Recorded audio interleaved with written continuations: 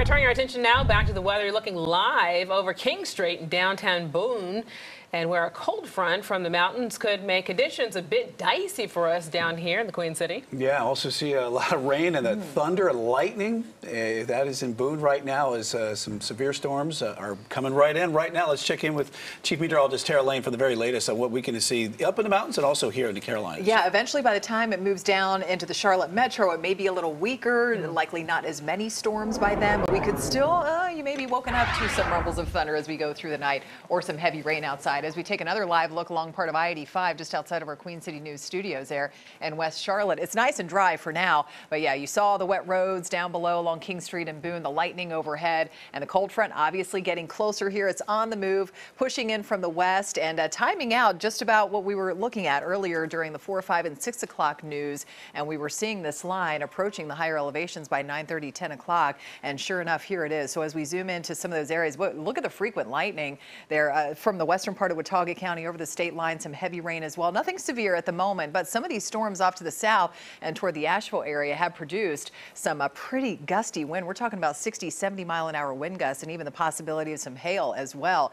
Jefferson seeing some of that moderate to heavy at times rain. Looks like that warning was just canceled for the Asheville area and just to the west of there, but still has the possibility that the potential of producing more severe weather over the next few hours here. Duncan's Creek and Bellwood, so now we're heading down to the foothills, parts of Cleveland County seeing some heavier rain and just a few isolated lighter showers over parts of Anson and Richmond County. All of this after what was such a warm and again mostly dry Wednesday out there. Felt pretty nice. If you love the warm weather, 81 degrees. First time since early March that we've jumped up to the 80s, 10 degrees above average for this time of the year. And here tonight, and this is what we're talking about here, that fuel in the atmosphere, we're still on the warm side. We've got low 60s in the mountains, upper 60s to lower 70s in most other areas, and dew points have been, we're feeling that humidity too up into the 60s as well. So helping to fuel more of these storms as that cold front moves in.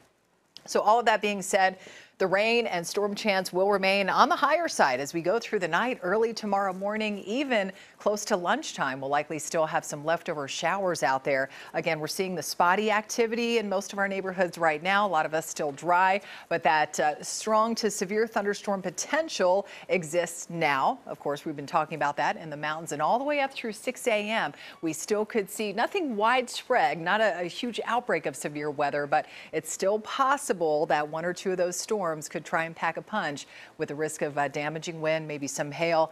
Can't rule out that brief tornado, but that threat is lowering as we go through time. And as I said, spotty showers can linger through about midday tomorrow. 63 for a low in the morning, not quite as warm, 73 for that high tomorrow afternoon. Let's check it out on Futurecast, and you can see how the activity kind of rolls across here quickly and taking it all the way out through Friday afternoon. We'll eventually see a transition over to maybe some snow with some colder air working in behind this front. And as I said, this map has changed from earlier today to that lower risk of damaging wind gusts and hail and that lower risk of brief tornado. Earlier, we were looking at the dark green and the yellow, which indicates that higher risk of severe weather plastered over portions of especially the western Carolinas. But you can see how that's been pushed off to the south where the majority of that stormy weather has been today, south and west, and continues tonight. So that's good news for us. And as we check out Futurecast, again, you can see how we get some of the colder air moving in by the end of the day on Friday and going into early Saturday. We could see some of that accumulating snow developing in the mountains as temperatures take a tumble again for the weekend.